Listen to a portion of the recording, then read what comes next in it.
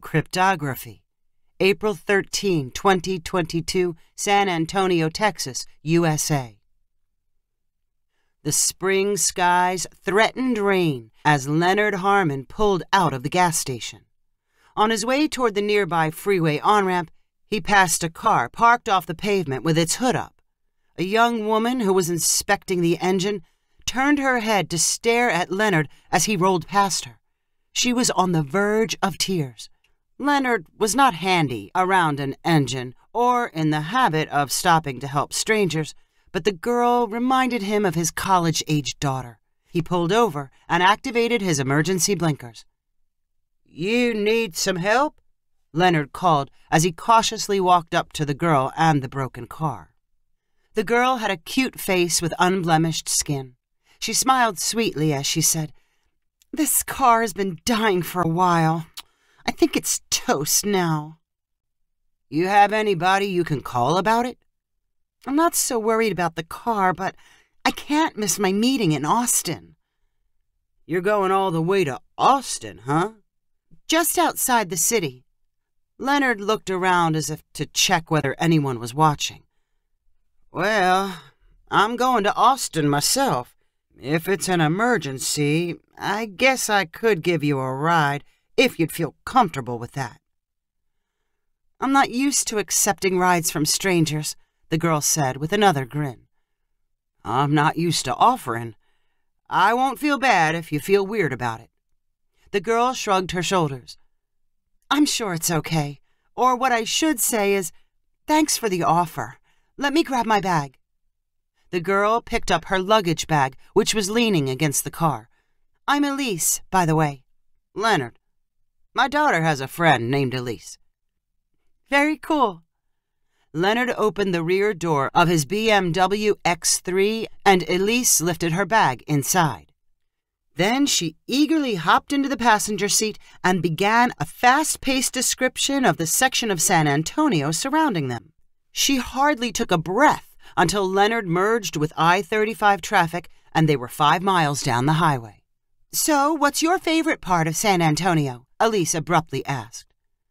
"I won't say the River District because that's too touristy." Elise prompted Leonard with questions about his favorite destinations, which included his recent trip to Europe. Leonard was flattered when she was interested in hearing about his choice in cars.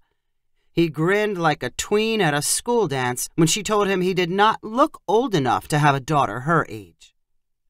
"You know, when I said I was going to the outside of Austin, I didn't tell you it was the far side of Austin. Round Rock, actually. You think you can take me all that way?" "I'm already going in that direction," Leonard said with a wave of his hand. "It's not that much farther." "You're the best," Elise replied, stretching out in her seat. "So, what kind of meeting are you going to? Is it for work or something?"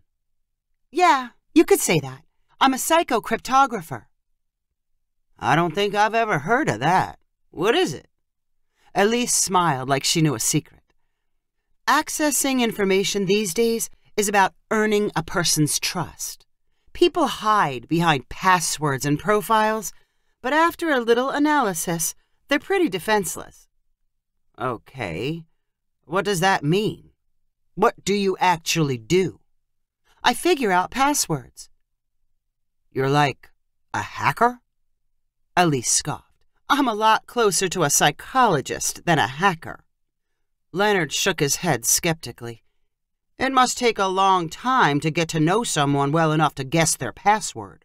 10 minutes at the most, usually less." 10 minutes? No way. "Everyone thinks they're so unique, but they all fall into just a few patterns. I happen to be very good at picking them out." Leonard chuckled. "Impossible. I don't believe you." Elise stared at him like she was sizing up a dress at a clothing store. "Let's see. You're a combination of your wife's name, Laura, if I remember right, an asterisk, and 2001, when your daughter was born." The car swerved as Leonard glanced to his right with dread in his eyes. "How did you do that?" "I'm not sure of the order, but after a few combinations, I should have it. Elise continued. Leonard frowned as he gripped the steering wheel. Who are you? Is this some kind of scam? Sounds like I'm right then, huh? Elise said with a laugh. I thought you said it was impossible. I don't know what's going on. I told you I was very good at what I do. What do you want from me? Nothing. I'm thankful you're giving me a ride. Elise laughed as she glanced at a now rigid Leonard. I'm not going to hurt you. I shouldn't have picked you up. I know you're thinking you did something wrong. Relax. Nothing bad is happening. You're simply giving me a ride. I'm not going to access any of your accounts. Maybe I should pull over and let you out. You already agreed to take me to Round Rock. From all I know about you, you're someone who keeps his commitments. Elise smiled and stared casually out the window as Leonard snuck glances at her. She pulled her dark hair out of a ponytail and let it fall to one side of her face. She did not remind him of his daughter anymore. They drove for miles in silence. The longer he sat next to her, the more Leonard's eyes began to drift from the road toward Elise. She was exotic and dangerous, like a wild animal sitting in his car. He really should have kept his mouth shut and his eyes forward, but an uncontrollable curiosity kept clawing at his spinal cord. Are you truly going to Round Rock? Uh-huh. Good business there. You mean lots of passwords? Elise smirked. I'm going to an auction. Art, cars, expensive antiques. People who buy that stuff have more money than they know what to do with. They won't miss some of it. How does it work? Figure out a bank account and empty it out, like an email scam artist? There's no scam, but you could call me an artist. I've been practicing for a long time. I charm people, tell them what they want to hear, and I only take what they won't miss. An amount that looks like a mistake or forgotten extravagance. I don't want the banks looking very closely. I leave the wire transfer stuff to my partner. She's got those kind of skills. But fundamentally, you're a thief. A psycho-cryptographer. I'm giving people something and taking in return. That's what the whole economy is based on. That sounds like an excuse. You're not actually working for your money. Oh, yes, I am. And I have to stay sharp and practiced like any professional. Leonard drove another 5 miles before asking another question. He knew he was better off ignoring her, but he simply could not resist. Have you ever met anyone famous? And, figured them out? Like a celebrity? An actor or an athlete? If they're successful, those people have no idea about their money. They trust a manager or an accountant. I'd be a lot more interested in figuring out the manager. Who was the biggest target you ever cracked? Elise did not share names, but she was happy to recount stories of deciphering Wall Street bankers in yacht clubs and trust fund playboys in European ski lodges. Did she ever feel in danger? Not really. She was always far away from her targets before using any of their passwords. She kept moving and kept a low profile. What about your family? Don't you have roots anywhere? Leonard asked. Sure.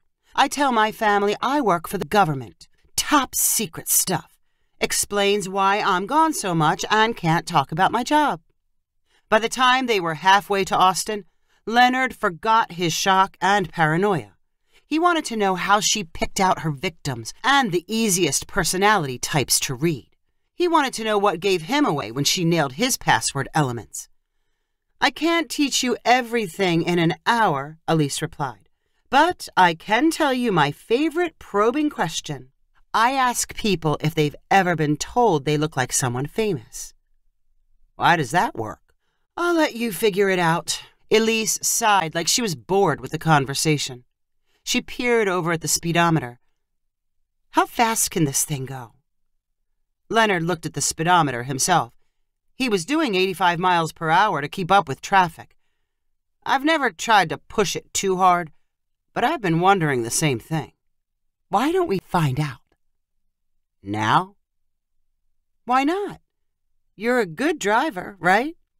Leonard nodded and felt compelled to prove it. He stepped on the gas pedal, and the BMW gained speed. Leonard swerved to slip past slower traffic. Elise urged him to go faster. "Feels pretty good at 105, she said smoothly. "Let's see what it's like at 125. Leonard accelerated and gripped the steering wheel.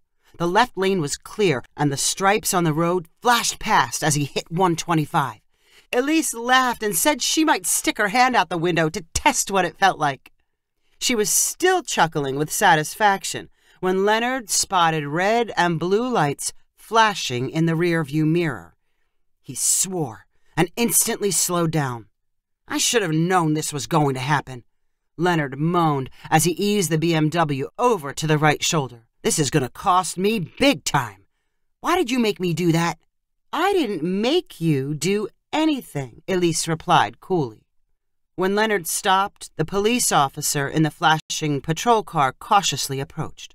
He wore sunglasses and moved with a self-important strut. "Keep your hands where I can see them," the cop ordered Leonard. "You were way over the speed limit. You in some kind of emergency?" "No, officer," Leonard answered miserably. "Let's see your license and registration, proof of insurance." Leonard obediently handed over his license and documents. The officer went to work inspecting them and feeding the license into a handheld scanner. He tapped at some buttons as Leonard groaned and asked how much a ticket would cost him. "Few $100s. I'd be more worried about your insurance company jacking up your rates." Leonard scowled at Elise before dropping his head helplessly to his chest. The cop explained getting a future message and how Leonard could dispute the violation in court. Elise finally registered a reaction. She leaned over to address the highway patrolman as he handed back Leonard's license. "Excuse me, Officer Wagner?" Elise began, reading his name from a tag on his uniform. "This might sound crazy, but has anyone ever said you look like Zac Efron?" Officer Wagner chuckled. "No, but I've heard I look like Miles Teller from Top Gun Maverick." "Yeah, I can see that," Elise answered flirtatiously. "Did you go to high school around here?" Officer Wagner looked down at his class ring. "Yeah, class of 2012. "I thought so." Elise leaned back in her seat and looked at her fingernails. Leonard and Officer Wagner stared at her like they were expecting more questions. She glanced over at Leonard and said, "I'm done. We can go." Officer Wagner took a final, confused peek at Elise before barking out, "Keep it under the speed limit. You have a nice day." He strutted back to the patrol car. Leonard turned to Elise. "That's it? I thought you were going to sweet-talk him, convince him to cancel the ticket." "I got something better. Come on, let's go." Elise pointed toward the highway before reaching into her pocket for her phone. "What are you doing?" "Just drive." Elise tapped around until she reached a login for the highway patrol. She used Officer Wagner's name and then mumbled to herself as she typed in possible passwords. "Graduation year, call sign from Top Gun, special character. Nope, changed that. Okay, got it." "You got it?" Leonard cried. "Deleting, deleting, deleting," Elise replied nonchalantly. She held up her phone to show Leonard any record of his speeding had been erased. "You give me a ride, do something nice for me. I do something nice for you." "Wow. I can't believe it. Thank you." "Don't mention it." "Now I have to get you to Round Rock," Leonard said in a relieved voice. "Hey, I just remembered your car back in San Antonio. What are you going to do with that?" "Oh, that wasn't my car. I saw it there and just used it as a prop." Leonard smirked and shook his head. "Let me guess. Elise isn't your real name, is it?" "You're catching on to psycho-cryptography pretty fast." "So why don't you have your own car? Surely you can afford it. Why get a ride from me? I like to travel light, and I like the practice. You are a nice warm-up before the real thing.